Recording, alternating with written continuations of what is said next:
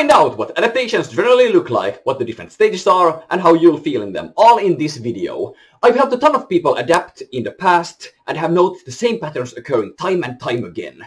You'll be able to know what to expect during your adaptations and will therefore have a higher chance of succeeding because you can take the necessary steps to ensure that you're prepared for the worst. Hi guys, and welcome back to the channel. My name is Crimson Flower. I'm a main author of Polyphasic.net, the community recommended resource for polyphasic sleepers. I'm also the owner of the Polyphasic Discord, and I'm a moderator on the r/polyphasic subreddit.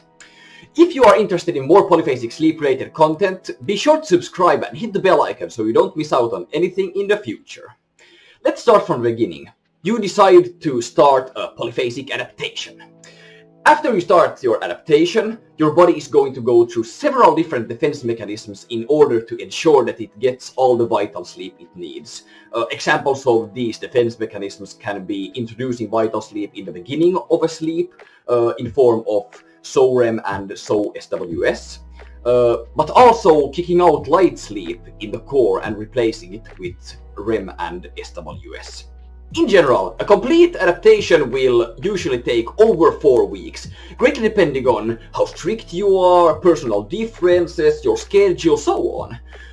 The whole adaptation process comprises roughly of 4 stages, with around 6 to 10 days for each of them, except for the last stage, which is a bit longer. Though the length of these stages greatly depends on the adaptation method used, the schedule picked, and so on. Regardless, adaptations are completed gradually, and changes in sleep deprivation symptoms can be seen as time progresses. So let's get into the specific stages. We label them as adaptation stage 1, 2, 3, and 4, and each stage contains unique characteristics. We'll start by explaining the first stage. So in this stage, falling asleep for naps can be pretty tricky if you don't have previous napping experience. In case you've been smart and moved the start of your core to begin at the same time as your new core in your polyphasic adaptation, falling asleep for the core shouldn't be that difficult. However, if you haven't done this, it can be quite tricky to fall asleep for this sleep as well. When looking at your sleep quality, it's going to be the same as when you slept monophasically, because your sleeps haven't repartitioned yet. You're going to have a very high percentage of light sleep in your core. Your SWS might be fully completed if you have over 3 cycles in your core, but if you have below that, you might be suffering from it too, and your REM sleep is going to be greatly reduced. Jumping forwards, your sleep cycles are going to be the same length as when you slept monophasically, and interestingly, you might be able to get a glimpse of what it feels like to be adapted to a polyphasic schedule during this time with a good mood, high energy, and so on. Though this assumes that you've started your adaptation without any previous sleep debt, because if you have some previous sleep deprivation, it's going to be a much shorter stage and it's going to be more intense already from the get-go. Speaking of pre-existing sleep deprivation, this stage is going to get shorter on extreme schedules with a lower sleep total, like nap-only schedules and other extreme schedules. Okay, let's talk about the second adaptation stage. When you enter this stage, you'll feel a clear drop in energy during the day. Waking up becomes harder and feelings of sleepiness becomes more apparent as sleep debt is accumulated. During this stage, falling asleep will be much better and easier than in the previous stage, both for your naps and cores.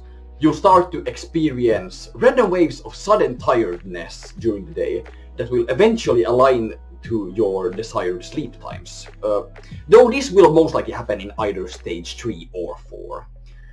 The second adaptation stage will also become shorter on more extreme schedules. After you pass this stage, you enter the third adaptation stage, and this is clearly the most problematic one, where the most number of people fail. In this stage, your sleep debt has accumulated enough to cause oversleeps, and it's extremely important that you set appropriate alarms ahead of time in order to minimize the chance of oversleeping. The difficulty on this adaptation stage greatly depends on the schedule you've chosen and adaptation method used, where extreme schedules will have a much more intense third stage. This stage will be longer compared to the previous 2 on extreme schedules. I'll explain it like this.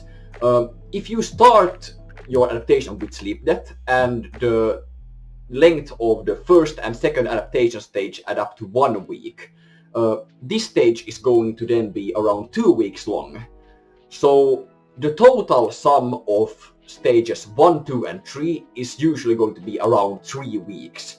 So the shorter the first stages are, the longer this one is going to get. I should mention that this stage is not only bad things. Most people will experience an improved ability to remember dreams in their naps or cores. Okay, that was all the good things in this stage. Falling asleep becomes very hard for some sleeps because the body is in the middle of realigning its energy dips with your desired sleep times. Though, as a sort of final punch in the stomach, when you actually manage to fall asleep easy, it's going to be very hard to wake up. So you're stuck in a pretty bad place. Either it's really hard to fall asleep, or it's really easy to fall asleep, but you wake up feeling really bad. Now, gradual improvements are expected to happen during this stage as your body gets used to the new sleep schedule. However, the tiredness is expected to increase to finally peak at the end of this stage. Random premature wakes can happen during this stage, but they should eventually subside, so you don't need to worry about it too much. If you start waking up before your alarm consistently, you can move your alarms to match that new sleep duration, because it can be expected that your sleep stages have shortened. The third stage is, by the way, where your sleep deprivation will start to get repaid. Now, I want to warn you, if you undersleep during this time by skipping naps or cores or parts of naps or cores, you are going to drag this stage out. So you should avoid undersleeping if possible, but don't compensate by flexing or moving sleeps instead, because that's going to disorient you even more. Some observations suggest that your sleep stages can become more stable during naps and cores, and that your sleep cycle lengths can shorten because of it. These observations are currently being investigated on a large scientific scale, so look out when we'll release information on that.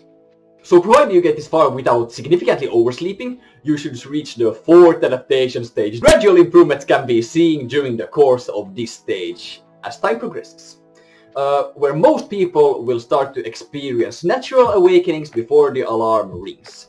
People also have more vivid dreams, fall asleep easier and consistently. Waking up becomes easier and alertness is improved during the day. Feelings of tiredness will sharply rise before bedtime, and then you'll feel fresh again after waking up.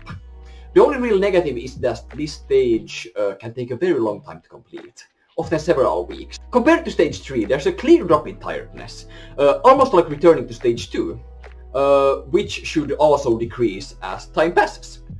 Now, I want to make something clear. Undersleeping during this stage might take you back to stage 3 for a while, because this is also a stage where sleep debt is being repaid.